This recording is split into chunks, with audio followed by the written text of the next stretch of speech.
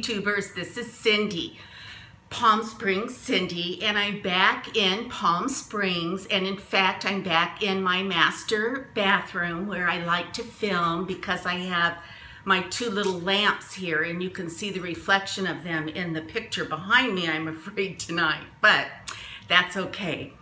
I wanted to film mostly to tell you guys that I want to tell you a few things about my trip home and then what happened to me when I arrived in my home once I got to Palm Springs. So first of all, you know this is the season, the last few weeks of the floods. The flooding, the hurricanes, the damage, the fear, the wetness, the news coverage, all about the hurricanes. And so, you know, I've been watching that. I'm sure as many of you have been watching that and very concerned about the people that are in the middle of all that carnage. So I started driving home from Ketchum and I kind of had a little, you know, I'll spend the night here and then I'll get up the next morning and I'll drive so long and I'll spend the night there. Made some reservations. I have my little dog Shelby with me. And so when I got on the road, when I was like 4 hours into my trip, there was a lot of road work in the middle of nowhere. There's the kind of road work where they're slurrying the road and, you know, putting new blacktop on the road. So they would have one lane closed and then, you know, you'd sit for a while, then that lane would open. And it was hotter than could be. And so it was kind of and there was, because lanes were closed and we had to sit and wait, and because it was a 3-day weekend, there was a lot of traffic.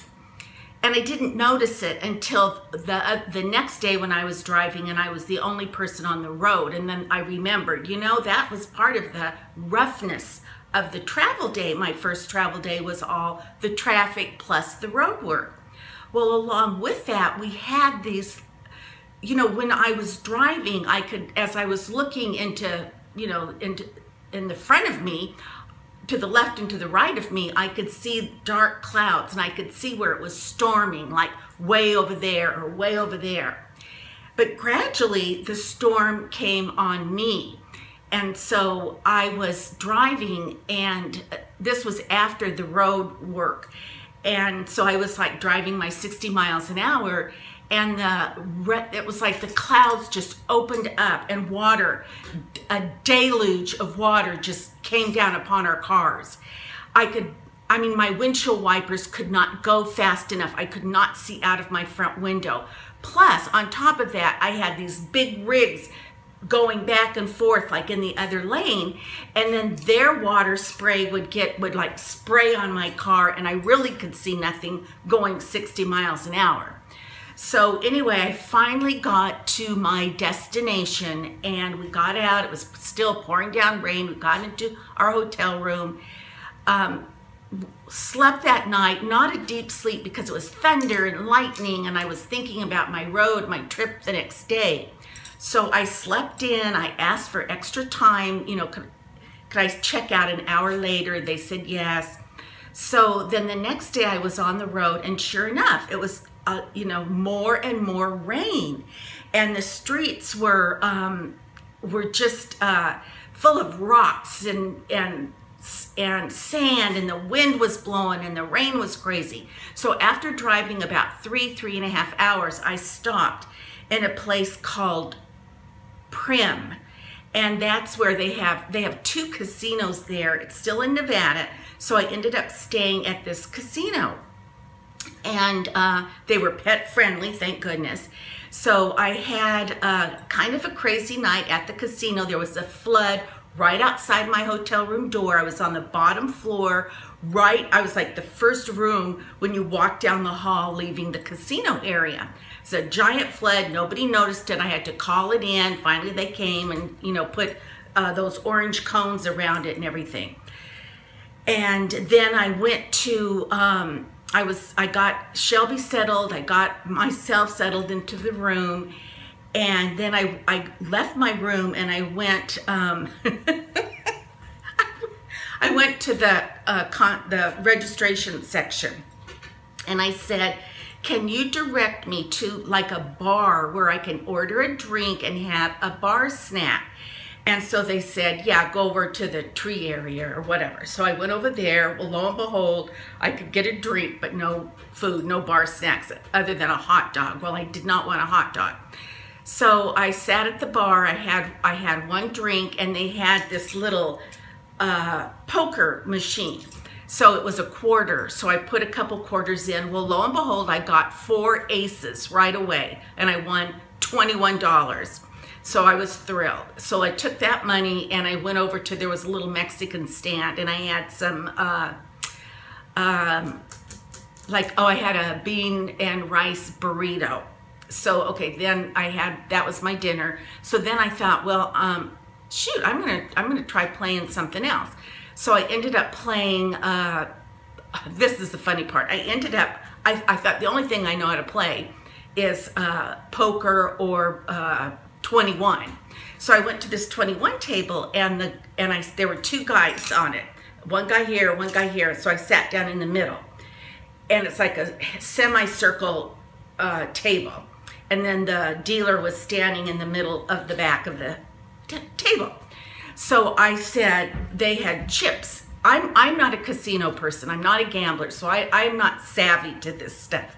So these 2 guys here had chips. So I said, well, where do I get chips? Because I do have some cash. So they said, just put your cash on the table and the dealer will take it. So I put $20 on the table because I had cashed out of that other game. So I had a $20 bill. And so I put that on the table, and the guy said, I said, I want to play blackjack.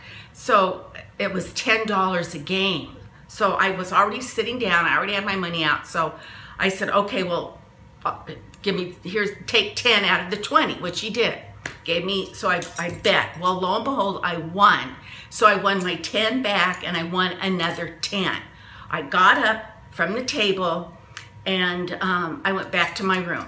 So then the next morning, I cashed in that $10 little paper ticket. I got in my car, got everything packed, we left, and so we were on our way to Palm Springs. Well, once again, it was a crazy drive. I kind of got lost. It took me longer than I thought. I was sick of being in the car. Well, finally, I get home to Palm Springs, and I almost got back in my car and went back to Idaho because I could not believe how hot it was. And when I opened my car door, it would just hit me like a heat wave, and I was like, oh my gosh. So I got in the house and turned on the air conditioning, turned on all the ceiling fans, got all my stuff out of the car, kind of got settled down. I did not unpack, but I got water out for Shelby, got myself a cold drink, sat down to watch TV.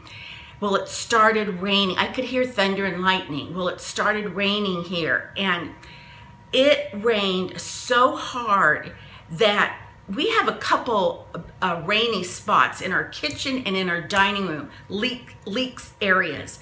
And that after my husband built the house, so he knows our house, but we cannot seem to find, we think we have it patched, then the next time it rains, it leaks again. Well, it poured through the light fixtures. We have those can lights. Water just poured out of those can lights into the dining room, into the kitchen. So all I had was like a Dutch oven and a turkey pot. Those are my biggest pots. Then finally I went out and just threw what was in my little Rubbermaid kitchen garbage can out. So I eventually was able to use that. I could not keep the pots and pans. I had every pot and pan I know. I used every towel I had in the house. It was a nightmare. I was scared. I mean, water was spewing. The dining room got slushy. Even though we have paver tiles in the dining room and in the kitchen, I have a beautiful rug underneath my dining room table, which is ruined now. And so I just panicked. I was running back and forth trying to keep these pots and pans emptied. I was sopping wet. Water was gushing from both ceilings.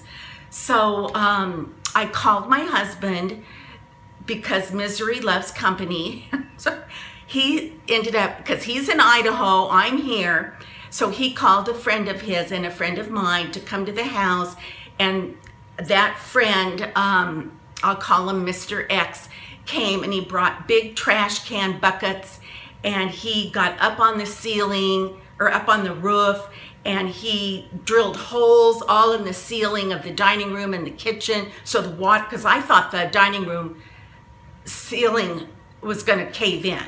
And so he drilled holes all along the ceiling line so water could escape and not weigh that ceiling down anymore. Well, anyway, it was a mess, and it lasted, the rain was horrible for, I'm going to say, at least an hour. Then it slowed down, then it stopped. But you know, that whole process took some time. So the next day, I mean, I was paralyzed. So the next day, my brother came over with his wife, and they helped me do some cleanup work. We picked up that big rug that I had, and because it was smelling real moldy already, and we put it outside in the backyard. We picked up all the wet towels that were sopping wet in the house, threw them out in the backyard. We took out the pots and pans from the center island where the water had all leaked, and because those little you know, places, those liners where you set the drawers where you set your pots and pans were all you know, crumbly, and well, anyway, it was a huge mess. So for like 2 days, I think I wandered around with my robe on thinking, where do I start? Where do I start to clean this mess up? Well, anyway, I finally got myself unpacked. I finally thought, you know, I'm going to do one thing at a time, and I collected the towels. I went through the silverware and organized it and washed it, and anyway, tried to make some sense out of my dining room and kitchen. So all my furniture is just pushed into the living room, and my husband he's making arrangements via telephone to have the insurance people come over and redo the roof line and all this business. So anyway, all this to say that I have not been on YouTube. I have not been watching YouTube. I have been in a frenzy getting myself back to normal again. It's hard enough to adjust from a summer vacation and coming back into your home and like looking around and being in shock that the summer is over and a little bit sad. And then to have this horrible rainstorm that leaked all over my house was really, I was frantic. So at any rate, that's what I want. That's what I wanted to tell you guys, because that's why I have not posted a video in a while, and I have not been commenting, I don't think hardly at all, and I probably won't be for a while. I still have things to do regarding the preparation. In other words, I don't have the luxury of sitting down at the computer and fiddling around with YouTube for a while. But just know that I'm getting myself organized, and I miss you guys, and I will be posting as soon as I can. So, and watching as many of you as I can, as soon as I can. So at any rate, this is Cindy, and I'm back in Palm Springs. So until our next conversation, bye-bye.